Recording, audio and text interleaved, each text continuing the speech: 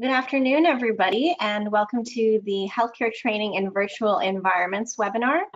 I am joined by Jeff Bund from Varjo and Dr. Rafael Grossmann, who has over 25 years of surgical experience. And let's go ahead and move on to the next slide so you can see our lovely pictures that more or less match our faces right now. So the three of us are going to be talking a little bit about how you can really leverage virtual reality and biosensor tools in the healthcare space. So we can go ahead and move on to the next slide. You may be asking yourself, why would you use VR in the healthcare space in the first place? And the answer is that there have been a variety of uses for many years, ranging from phobia research to more recently surgical training and surgical research. And there have been many advances in recent years in virtual reality tools that have really allowed for the widespread use of this technology in different settings within the healthcare field. We'll move on to the next slide. Now, in just the last 5 years alone, there have been over 100,000 publications looking on VR and healthcare simulation. So the simulation space is really growing. And within the simulation space, over 22,000 publications focus on using these tools in a surgical training environment for surgical residents and medical students. And as with the VR technology, there have been major advances in the actual environments with which students actually interact to do their surgical training.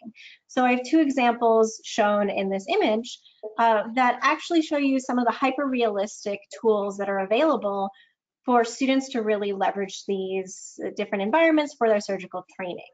And these tools really allow medical professionals and trainees to properly leverage these tools in actually becoming better surgeons and better physicians. So if we move on to the next slide, a number of studies have been done on this, as I've already reported, and all of these studies show significant increases in performance as well as perceived self-confidence when the surgical interns are going through these different tasks. So these studies name a number of reasons for why the surgical training in the virtual environments can help above and beyond just the traditional techniques. And some of these reasons that stick out are an improved procedural memory or procedural process orientation with the different surgical tools that are available. Now, Dr. Grossmann will talk a little bit more about the procedural memory and process associated with surgery a little bit later on. But one thing that I've noticed is missing in some of these studies, not all, but some of these studies tend to focus on the full surgical experience and self-report or behavioral indices, which absolutely are useful, but they don't really tap into the underlying mechanisms that lead to these behavioral outcomes. So there may be certain aspects of the surgery that are deemed more cognitively taxing or more stressful, and self-report doesn't really tap at that. However, tools such as biosensors definitely can provide more insight into these underlying mechanisms. So if we go to the next slide, biosensors do indeed provide deeper insights into behavioral outcomes.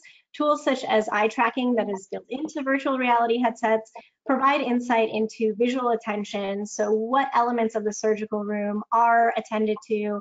Are there key elements that aren't really attended to that should be?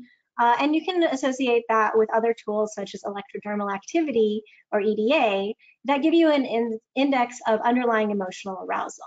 Now, this emotional arousal can be associated with different motivational states, but when you really leverage these tools together, you get a deeper picture into what's going on as the surgical students are interacting with these virtual environments. This is wonderful, but historically, biosensor research has been a bit tricky to set up. Fortunately, we have a solution for you. So if we go on to the next slide. iMotions provides a solution for you in that it actually streamlines biosensor research by integrating a number of these different modalities, such as eye tracking for visual attention and EDA for emotional arousal, as well as other biosensor modalities, and synchronizes them in one easy-to-use software. So if we go on to the next slide, I can tell you a little bit about how this works. Basically, our platform not only synchronizes all of these tools into one place, but it actually provides researchers with real-time live views of these signals that they can pair together for qualitative insights And then they can dive a bit more deep using some of the analysis and annotation tools that we'll cover a little bit later on for eye tracking to really aggregate across individuals and gain more insights. So on the next slide, I have a fun little example. In this example, we are actually using the Varjo headset paired with an EDA sensor in a phobia environment, let's call it. So my friend here is scared of spiders, and we can actually see whether she's visually attending to these oversized spiders and what her underlying emotional arousal is measured by the GSR. So we can actually see here, is she looking at the spiders? Is she looking away as soon as she sees them? Are there GSR spikes or EDA spikes when she sees them? And this is really useful to triangulate all of these together with the visual attention and the underlying emotional arousal. So the benefit of using our two tools together is that you can pair everything together nicely in one easy to use package and gain further insights in doing so. So if we move on to the next slide, I'm actually going to go ahead and let Jeff take over and talk a little bit more about what Varjo provides in virtual reality. Yeah, thanks, Roxana. I'll keep this a bit brief, but I want to talk about a couple of the things in the Varjo headset that allowed us to do what we're doing today. Can you go to the first slide? Yeah, there it is. And so I'll focus on two main features. One is the human eye resolution, and the other is our integrated eye tracking. The first thing about our displays are that they deliver 20/20 human eye resolution to the user. And what that means is in our headset, you can look at everything like you could in real life. We call it 62 pixels per degree. Some people call it 1 arc a minute. But basically, it looks very good and it looks very sharp. And then the other thing that's integrated into all our devices is an eye tracking system that was built, in parallel with the headset. So we have a bunch of advantages at Varjo in terms of the fact that we built an eye tracker that's designed to go into a headset instead of retrofitting an eye tracker into a head-mounted display. Could you go to the next slide, please? Yeah. So this exploded diagram shows how we accomplish what we do. So at the top, what you can see are two what we call focus or context displays. And then on the sides are our focus displays. And they're blended using a series of optics and mirrors that result in a very, very sharp image being delivered to the center field of view of the user. At the bottom of the diagram, you can see the rings and the other components that go into the glint system, which allows us to build our eye tracker both like elegantly integrated and also able to do really high performance measurements of eye behavior. Next slide, please. So it's always tricky to deliver this over the web, and we've had a lot of discussion at Varjo about how we communicate our resolution over the internet. But this slide is an attempt at that, and what you can see is the difference between a conventional enterprise headset and the Varjo headset. On the other headset, there's chromatic aberration, there's screen door effect, and there's general, lack of resolution and detail and blurriness in the image. And on the right side, in our headset, you can read the text, you can look at the buttons and dials, and you can interact with the controllers in a way that's much more lifelike. We found this is super important because an end user, a trainee, won't have to do things like lean forward, squint, or do other things when they're going through an experience that would introduce negative training or otherwise distract from the experience. Next slide, please. And then this graphic overlay shows how our tracker works. The green shapes are the structured infrared light, and they're shined into the light in a specific way that's integrated into our rear optics. And basically what it allows us to do is get really nice measurements of variation and distance in pupil movement. And our tracker is accurate to under 1 degree. And if you want to know what 1 degree looks like, you can hold your hand out, hold your thumb up, and the width of your thumbnail is roughly 1 degree of the field of view. So what's really cool about all this is that the resolution combined with the accuracy of the tracker allows allows us to get really nice information about what's happening in a training experience, because a trainee can read text or interact with fine detail, and we can measure that in equally as fine detail with the tracker. And what it basically leads to is just a really nice meta layer of analysis that can happen over a training or a curriculum. And the last slide, please. Yeah, and I'll just gloss over this, but this shows how this can be put into practice using heat maps and annotations, and how one might start using this. But I'll let Roxana and Rafael go into much more detail. Thank you. Yeah, great. So I'm just going to briefly talk about what tools are available for healthcare training, because we've heavily leveraged one of the most advanced tools out there, and then I'll throw it over to Dr. Grossmann for more insights into what we did. So let's go ahead and go on to the next slide. So there are a number of different virtual surgical training environments out there, and the one that we heavily leveraged was created by Orama VR. Orama VR provides multiple healthcare specific training simulations that really use these hyper-realistic simulation-based training setups to allow surgical trainees to walk through the processes in a very procedural fashion. And make it as lifelike as possible with haptic feedback paired with the strong visualizations.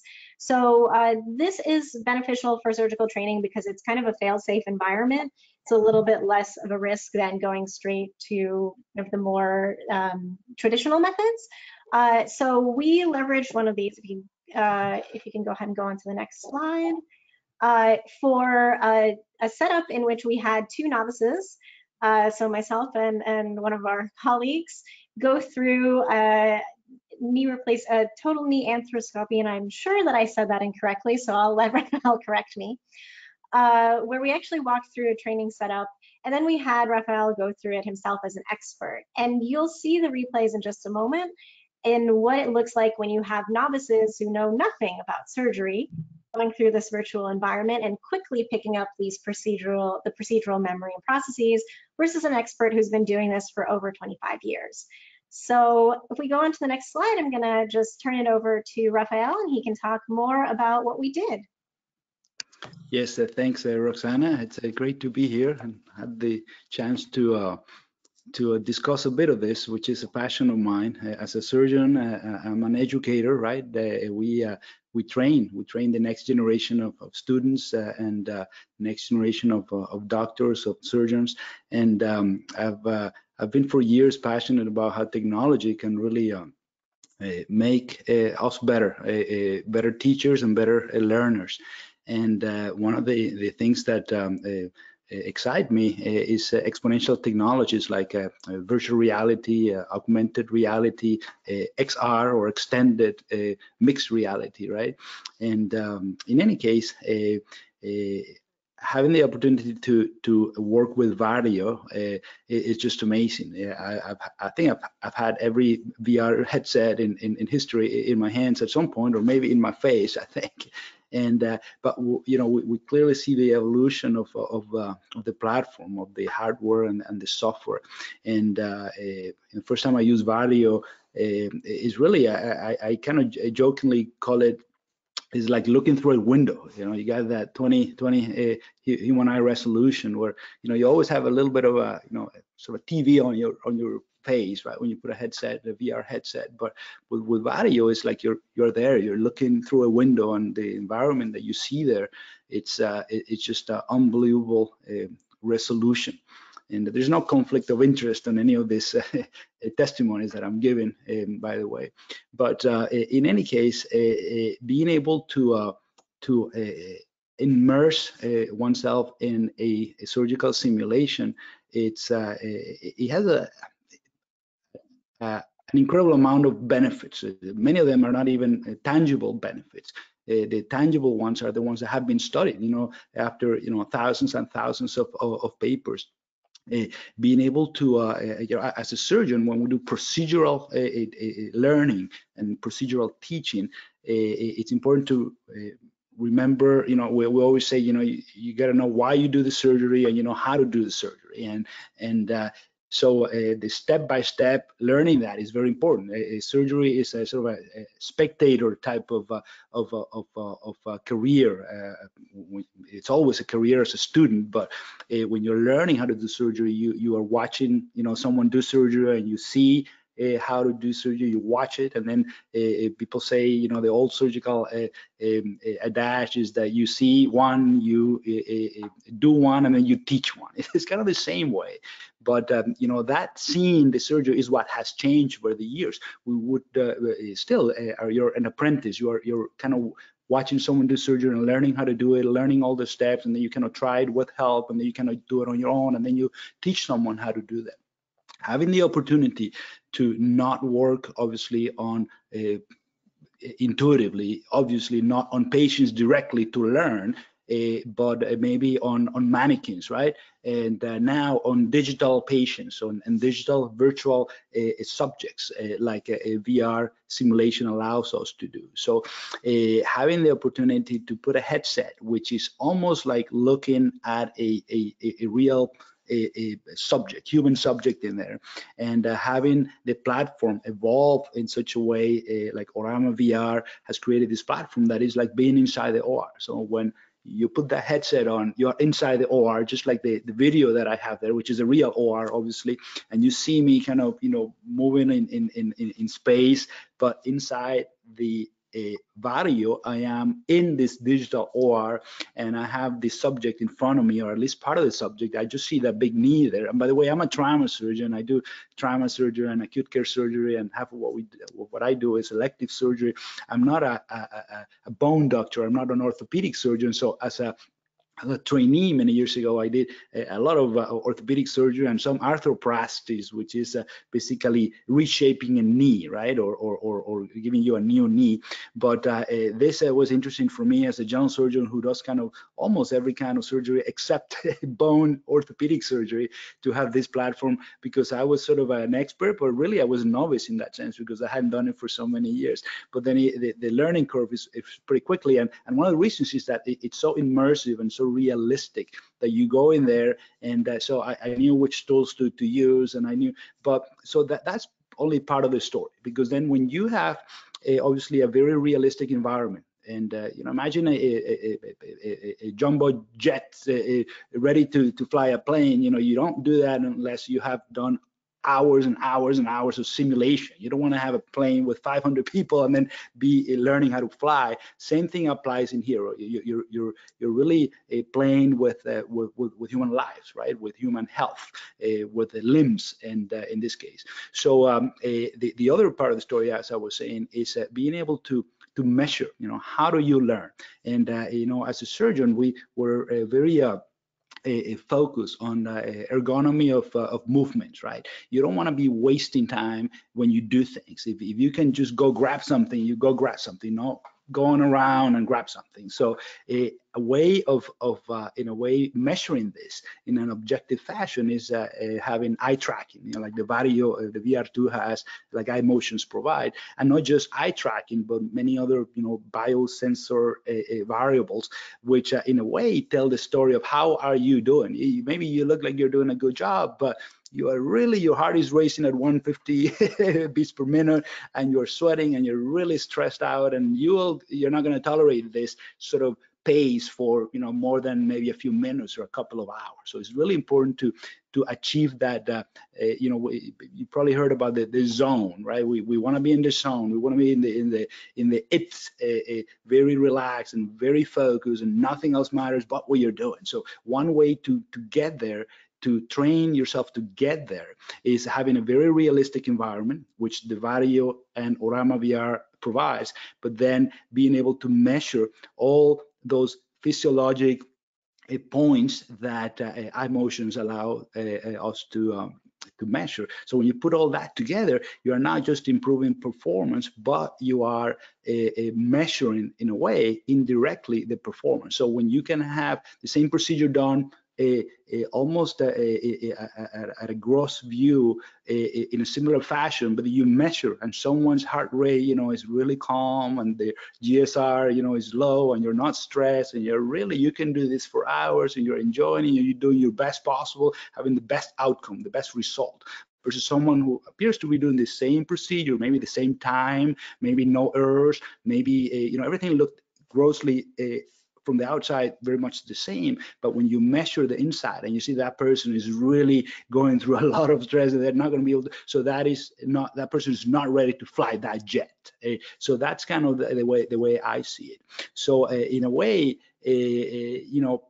when I got the set, I actually tried this headset probably over a year ago, but the VR2 is obviously a step up, and then the iMotions capabilities, and you put that on and you start being measured, and it takes a little just being measured, it raises your stress level a little bit, but once you are in there and you forget about anything and you're looking through that window in the Varjo 2, which is a big window. I mean, this is a device that is not, but when you get there and you are completely isolated and you are in that operating room with that patient in front of you, and then you start working, and at the end you see that all your variables, your physiology relaxes and you're doing your best, is really an experience that is hard to describe. And I think it's very important because we're not talking again training for a banal thing. We're talking about training to save lives and to improve someone's health, and that's what you have in your hands. So I believe that certainly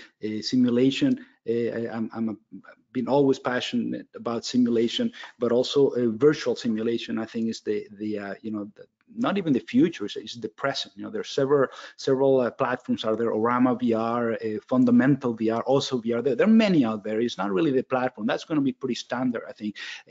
Kind of like the headsets. The headsets are going to be standard, and all the measuring of the variables is really where the kicker is. And in regards to whether this is something that will completely substitute how we learn, I don't think it will substitute. I think that technology, if we use it in a smart way, will allow us to supplement the way we do it. I'm not saying that you're not gonna maybe use physical models or mannequins of some type to learn some of the ways of doing surgery.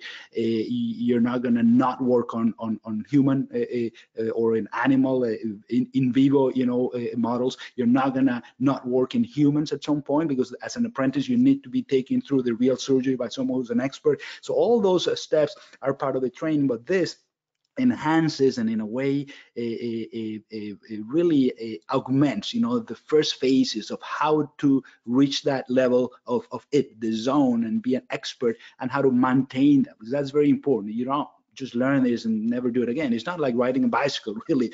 It's in a way a little bit of riding a bicycle, but you really got to get better, and then stay better by training.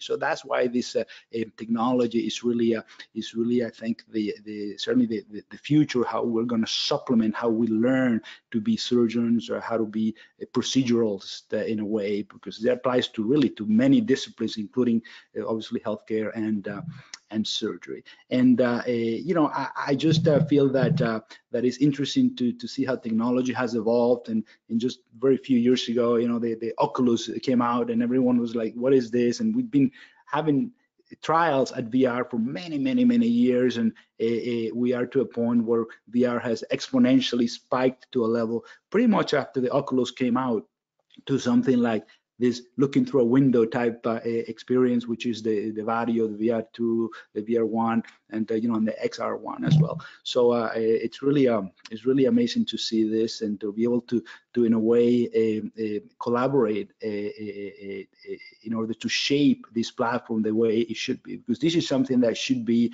I think, a part of any surgical training standard. I think that this is as important as going to OR to watch a surgery, to see a surgery, as important as reading the steps and learning the steps, as important as reading the basics of medicine. This is something that is indispensable to make part of a surgical curriculum. So.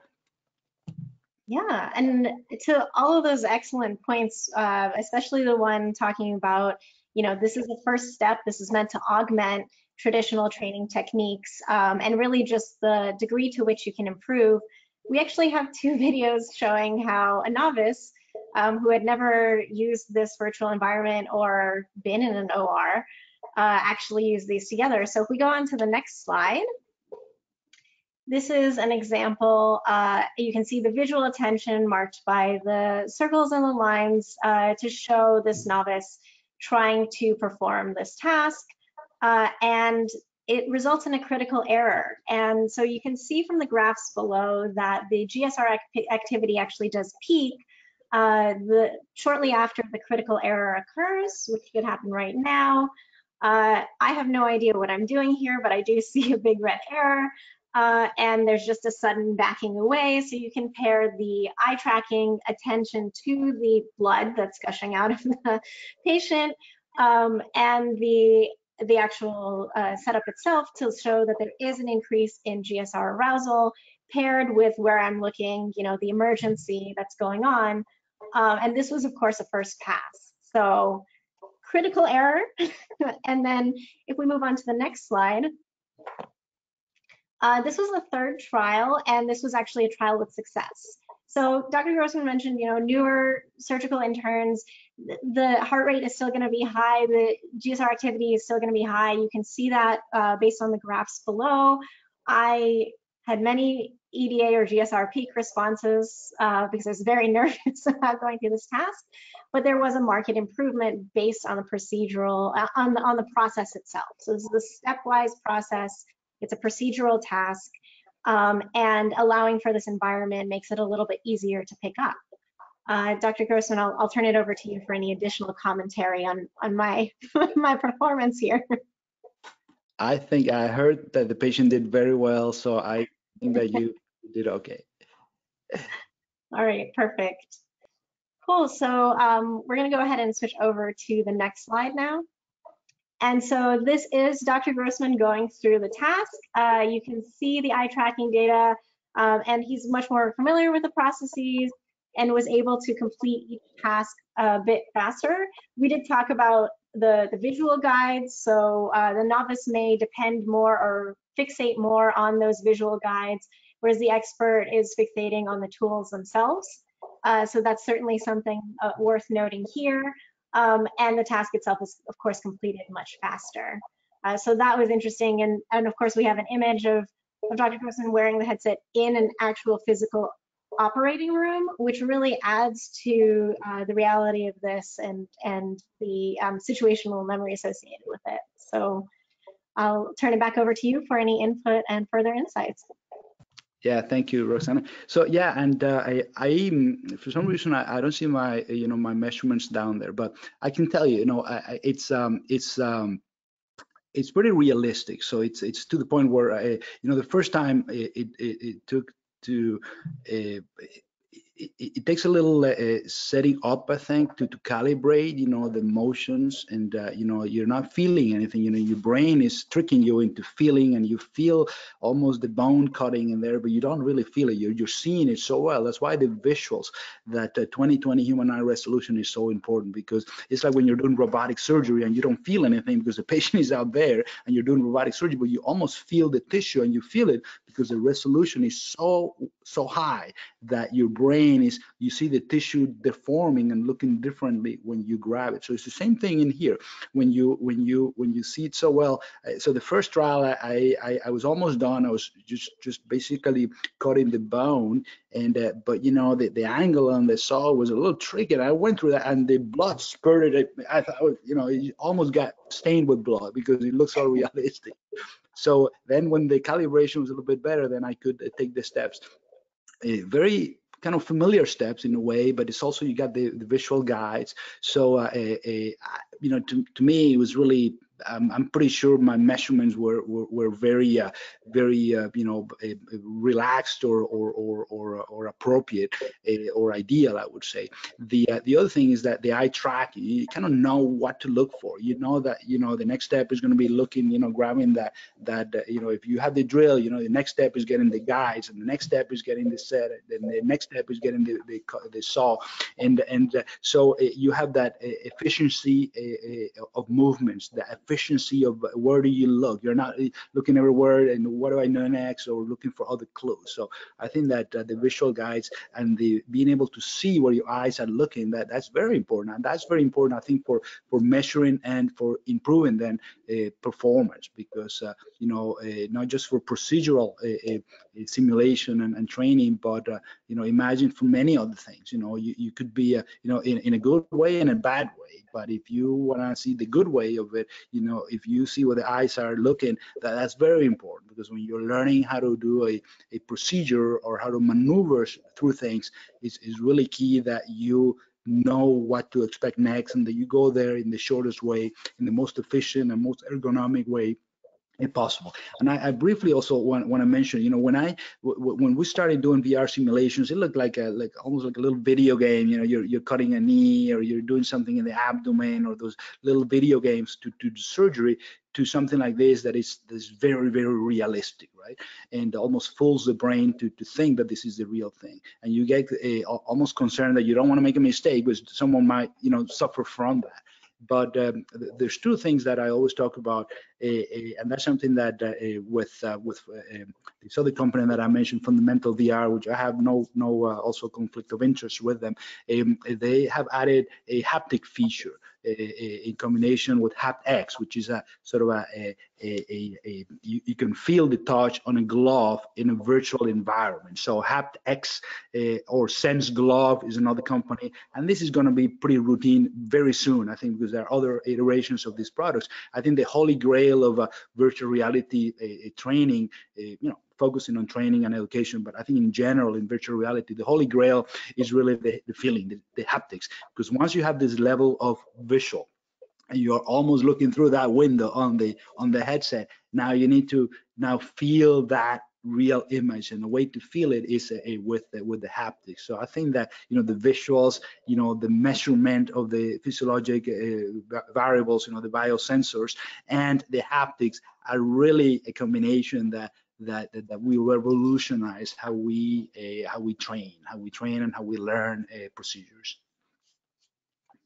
Yeah, definitely. So I think with regards to the measurements, and this question may have already come up in the questions. If we move on to the next slide, we can kind of talk about the takeaway, right? So there is the actual process of going through the task itself, and that does, especially with the eye tracking, is very beneficial.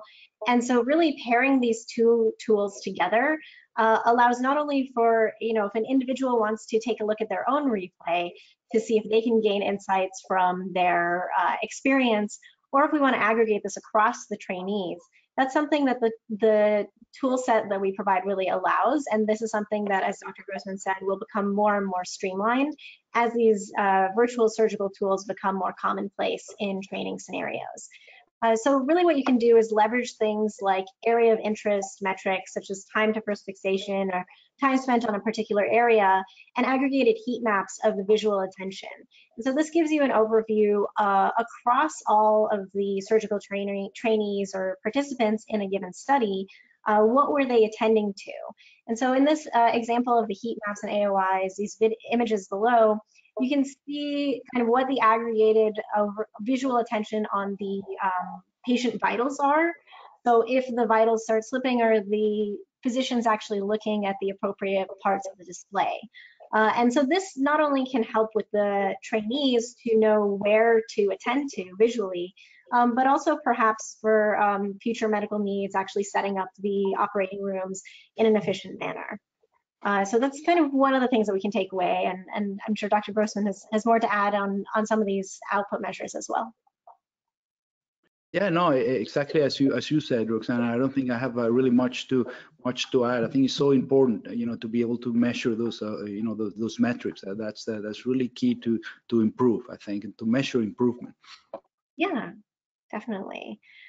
Improvement and performance feedback, I think, are really the main takeaways here from what we can leverage these tools with. So I think that was it for our overview. If you want to move on to the next slide. So what we're going to ask you next is just a quick poll. If you are interested in learning more about iMotions, Varjo, or anything that we've shown you today, please go ahead and fill out this quick poll, and we'll give you a moment to do so. And then once you've gone ahead and filled out the poll, we have a few minutes left for Q&A. So we're going to go ahead and pull up some questions and ask those in just a moment.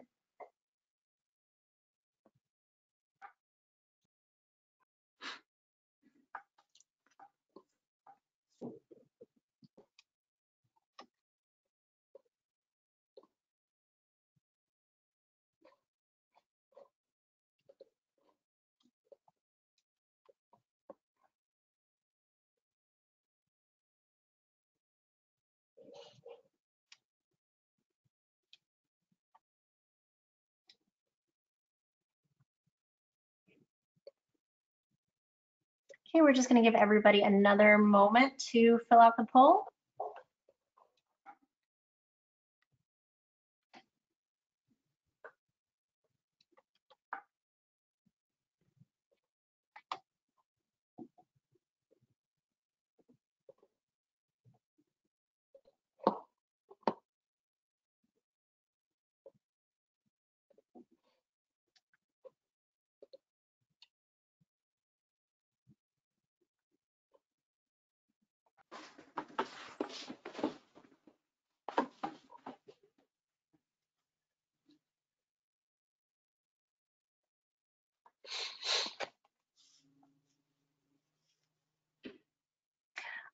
Okay, great. So now to the Q&A session. All right, so the first question we have, I think I'll just go ahead and read it. We can go ahead and respond accordingly. The first question is, have you explored the use of surgeons that are nearsighted and farsighted to assess the ability to work for extended periods? I'm not very familiar with those details. I know that you can calibrate the headset, and depending on the headset, you can wear glasses. Maybe Geoff has more input into this, but not because he has glasses, because he works with Varjo, or both. But I think that you can really calibrate the device in a way that I personally don't wear glasses. I think that it obviously has to be a must, because you need to have to be able to accommodate, right, any sort of visual acuity in order to be able to use the device. I know that in other headsets you can certainly also do a similar not as good, but similar calibration to correct that deficit. Yeah, what I would just add is that our headset is specifically designed to accommodate glasses. So unless you have glasses even much bigger than these, you can put that headset on over it and just, goes on and off easily. Yeah. So a follow-up question to that in a similar vein that I think is for Jeff, is for Jeff and for Dr. Grossmann. Sorry, the questions are coming in very quickly.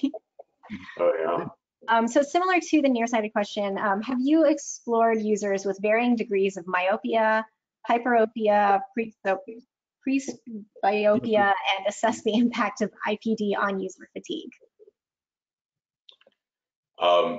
I can take that one. Yeah.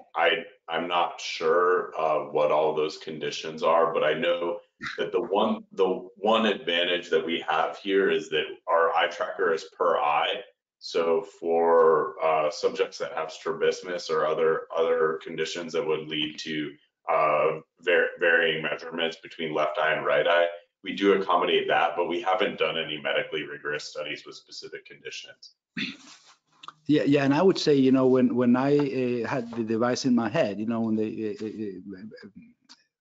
when I got it, I had to calibrate not just you know the clarity, right, of the depending on my eyesight, but also you know, you have the IPD, the interpupillary distance, right?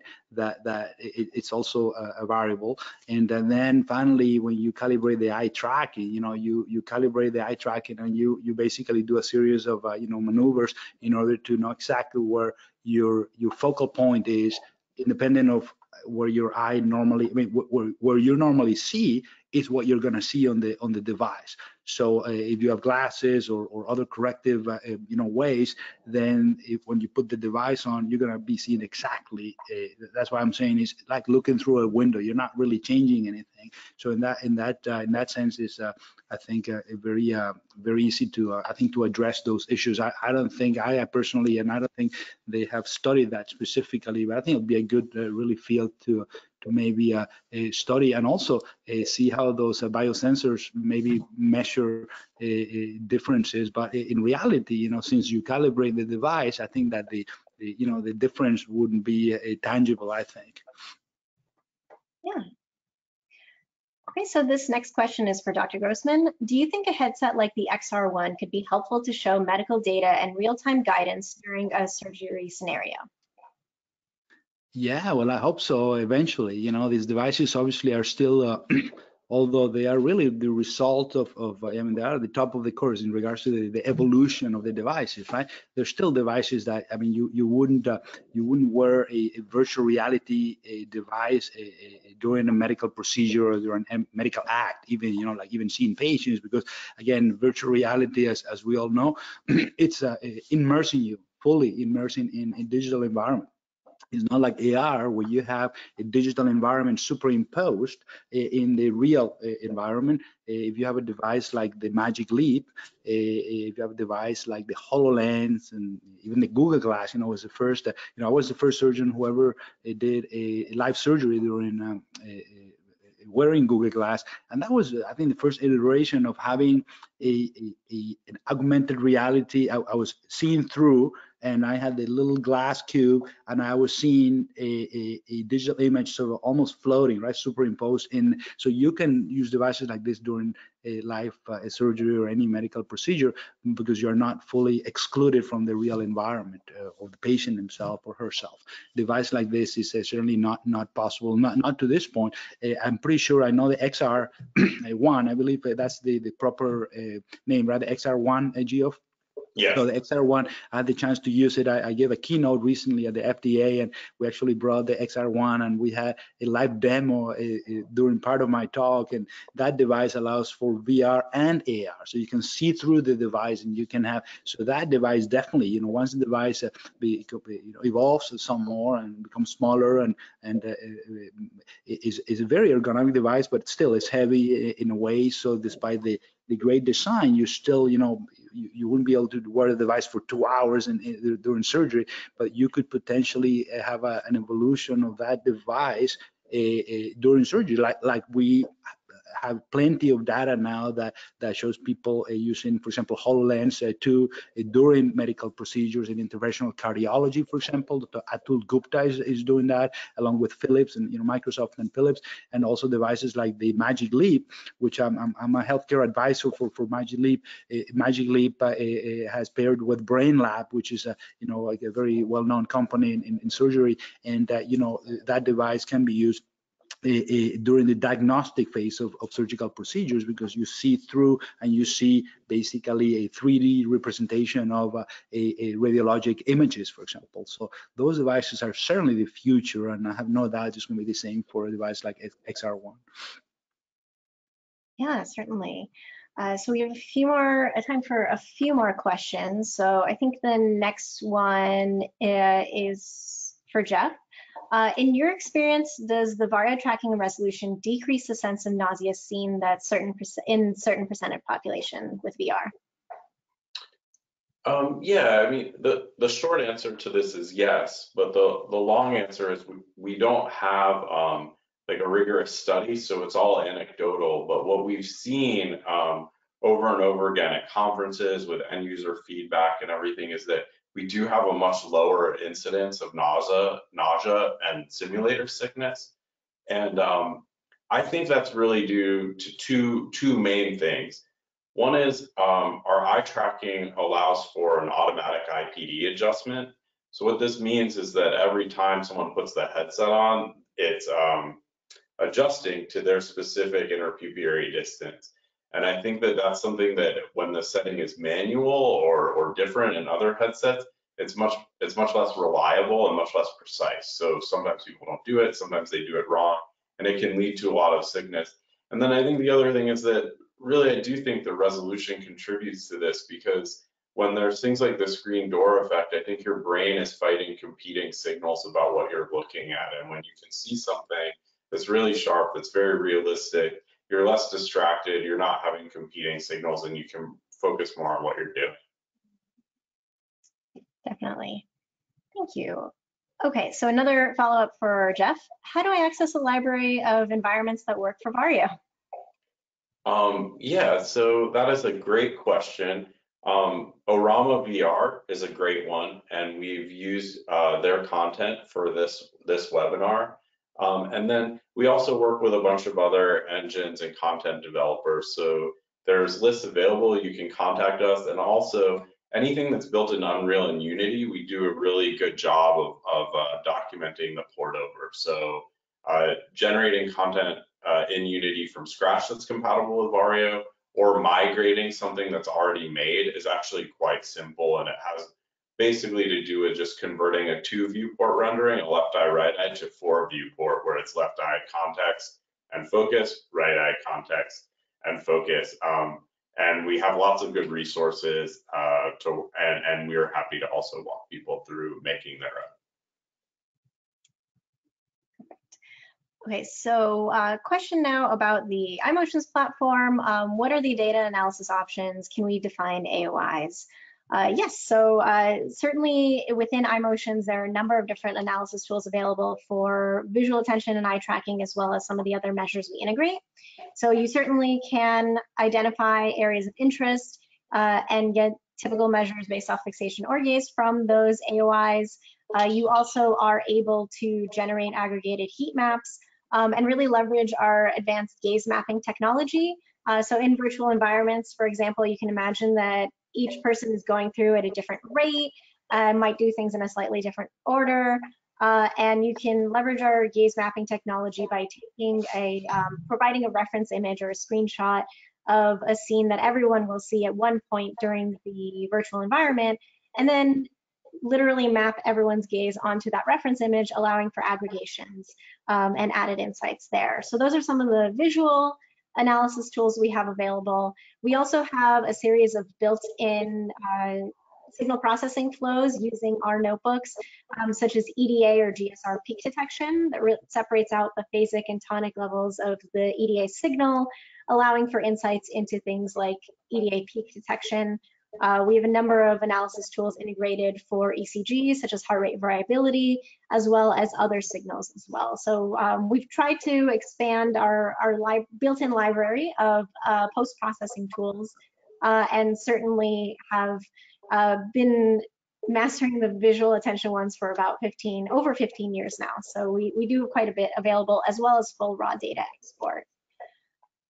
And then the next question for Jeff and Rafael, this is a COVID-19 hygiene question. Topical. Thank you. In light of the corona disinfection, is it necessary to clean the mask between participants? Assuming that cleaning the mask with alcohol gel is not recommended. And follow up, are you considering using the well-established use of UVC light as a way of cleaning 99.9% of the virus and bacteria? You said UV light is what you said? Yeah, UV light or other cleaning techniques. You know, I can maybe start the answer. That's a great question, by the way, because a lot of these technologies, like many things in life that we used to do before the COVID-19, now we have to do different, or at least thinking differently, right? And so it's a good time to say, you know, I preach social distancing and wearing masks and, you know, being prudent, because the consequences of not being prudent can be devastating in this particular pandemic. But there are companies out there, especially I want to talk, and again, without any conflict of interest, to declare Cleanbox, for example, is a company that that has been created and thought of as a company that devises a way to, in a very easy and very, in a way, inexpensive and especially a successful way, sanitize or sterilize devices using UV light. It's not just an UV light that you buy a bulb and you put it there. No, this is specifically engineered to put a headset or a number of headsets within a box. A Cleanbox is the name of the company, Cleanbox, and basically attain this goal. So it's been very, very, I would say, popular, you know, growing tremendously, and to also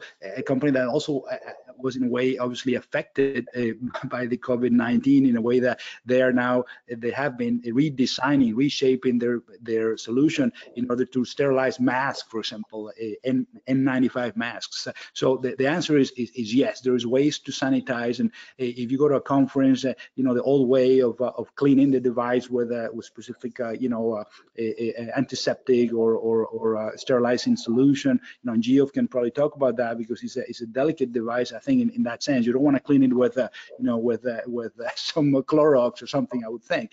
But there is a way, very professional and very successful, of sterilizing these devices to allow for inter-uses. And that's very important, because VR in healthcare is here to stay. You have people like Dr. Brennan Spiegel at Cedars-Sinai that really is one of the pioneers in this field. VR devices are going to be there for providers and for patients. VR is therapy, VR is to learn, so VR devices need to be safe to inter-use. Yeah, and I think we have time for just a few more questions. So this next one again for Dr. Grossmann. Have you used machine learning to change the training to suit the trainee? For example, stress management training tailored to use? No, I haven't, but I've seen examples of this, and obviously, you know, when we talk about exponential medicine, we have to talk about AI.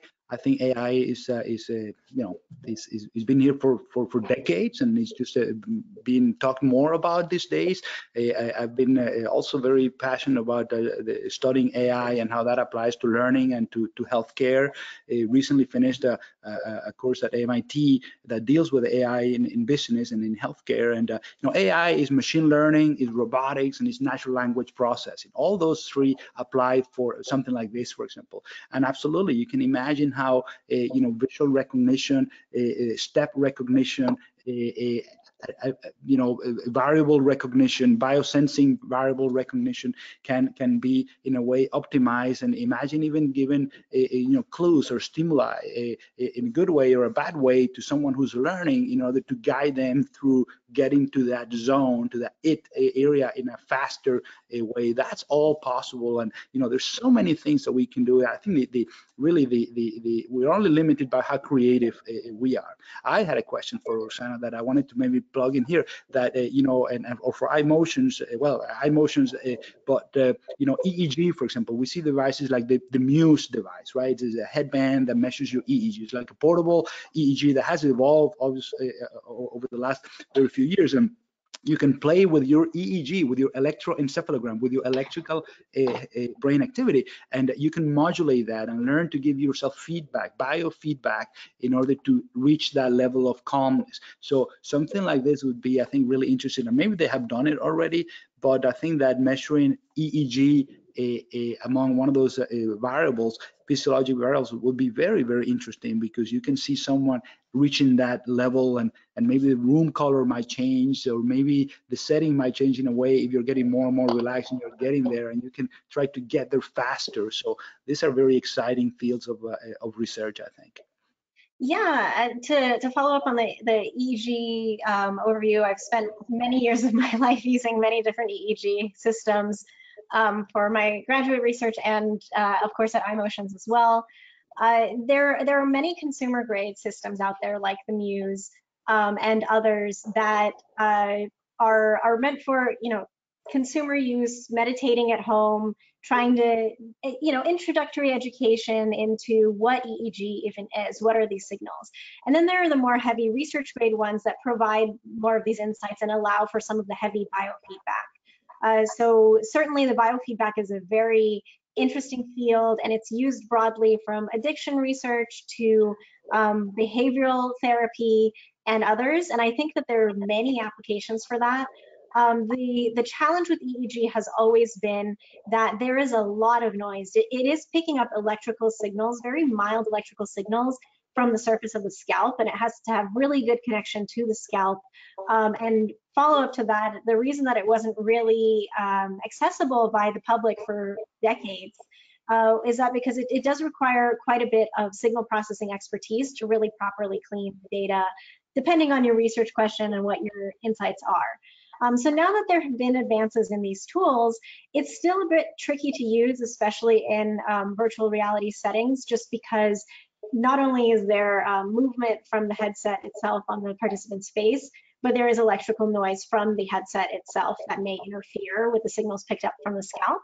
That being said, I don't think that it's impossible. I think that someone really clever out there will come up with a really good solution to this in probably a few years. So I'm looking forward to that day when that Me too. happens. Yeah. Okay, so we're gonna go ahead and I think stop at this point. We've had some really solid questions. I'm gonna go ahead and thank the panelists and all the attendees today. Everyone who's attended, you will receive, or even sign up, you will receive a recording of this webinar in the next few days. And again, super special thank you to both Jeff and Dr. Grossmann. You guys are amazing, and this has been a really fun experience. So I'm glad we were able to pull this together and do this. And on our final slide, we actually have our contact info. So if you want to get in touch with any of us, please go ahead and connect with us on LinkedIn. You can tweet Dr. Grossmann, and I've also included our colleagues over at Orama VR's information in case you want to get more information about that environment as well.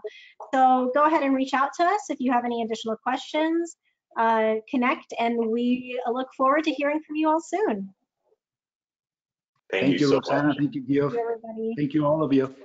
Thanks. Bye. Have a good day.